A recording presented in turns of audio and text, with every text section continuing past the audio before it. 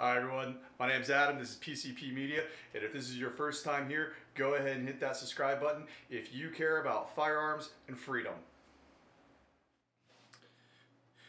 Okay guys, so breaking news out of Virginia is that HB 961 failed in the State Senate Judiciary Committee. Now, for those of you who only vaguely are aware of this or not necessarily aware of this, you just know everyone in Virginia is pissed off and ready to have a boogaloo. HB 961 was the assault rifle ban that would have also have limited magazines to 12 rounds, banned bump stocks and suppressors in the state of Virginia. So, it was tabled 10-5. They will vote on this again next year in 2021.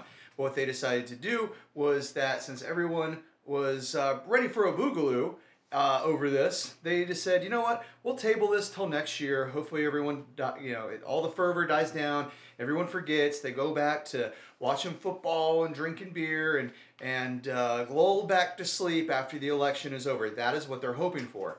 Now, what needs to happen, obviously, is that in 2020, there needs to be a whole new legislature in Virginia. It needs to go back to conservatives.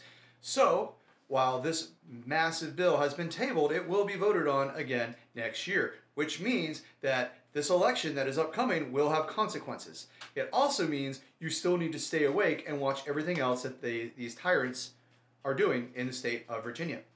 A few of the people commented, Democratic Senator Lewis said everyone was a bunch of wimps. Yes, and then before the bill failed, Virginia Secretary of Public Safety and Homeland Security, Moran, underscored the resolve some Democrats have to get an assault weapons ban done. He said Americans do not have a right to own such firearms under the Constitution. Assault weapons are not protected by the Second Amendment because they are weapons of war. Well, actually, if you look at United States versus Miller, a gentleman lost his court case because he had a sawed-off shotgun, which, because that was not in common military use, he wasn't allowed to have it per the Constitution. So, if you use that heavily implies our constitutional right as Americans to weaponry actually literally is only firearms that are used by a military.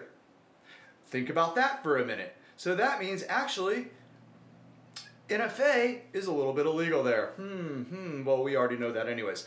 However, that is a conversation for a different day. This battle has been won, but you must remain vigilant. Freedom can disappear overnight.